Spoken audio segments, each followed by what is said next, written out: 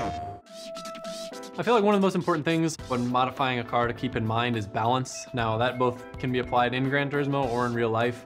I've definitely made the mistake before of overpowering a chassis by putting too big of an engine, too much power, where if you drive something, maybe doesn't have the brakes to slow you down, doesn't have the suspension to keep you on the track, you can't really take full advantage of the other things that you've done. So just having a nice balanced package, I feel like is the key thing to keep in mind.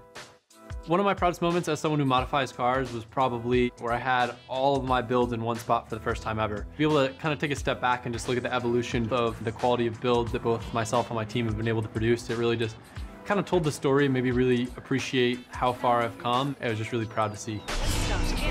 My name is Adam LZ, and I'm a tuner. PlayStation